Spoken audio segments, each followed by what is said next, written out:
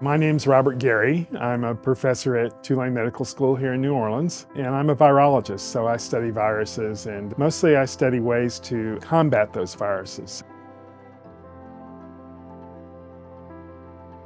I've been interested in viruses for a very long time, probably about 5 decades now. Just started to delve into them a little bit and just became fascinated overall about how these very tiny organisms with very limited numbers of genes could cause so much damage and destruction. I'm working on a virus called Lassa virus that causes a disease in West Africa called Lassa fever.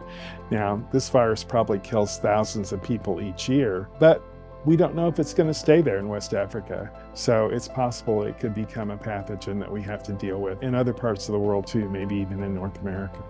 I've worked with a lot of other people here at Tulane and across the world, actually. One of my major collaborators happened to just end up in the office right next to me, James Robinson, an expert in making human monoclonal antibodies. So when I started to work on Lassa virus, we eventually moved into making these human monoclonal antibodies, which I think is going to have a big impact on how people treat Lassa fever in West Africa in the pretty near future, we hope.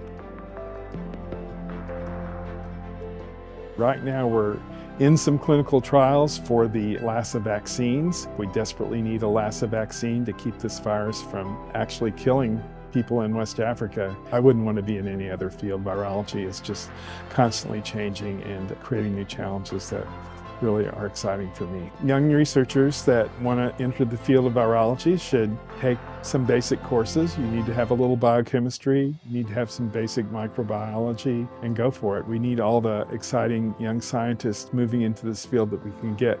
I've been at Tulane now for over 40 years. The university has been very supportive of my work, and I'm much appreciative of that. But I think we're at a really more of a pinnacle now than I've seen in a long time. I mean, we have administrators and like the president that are very supportive of research. The environment has just gotten better and better over those 40 years, and I think we're really at a peak and ready to move even further.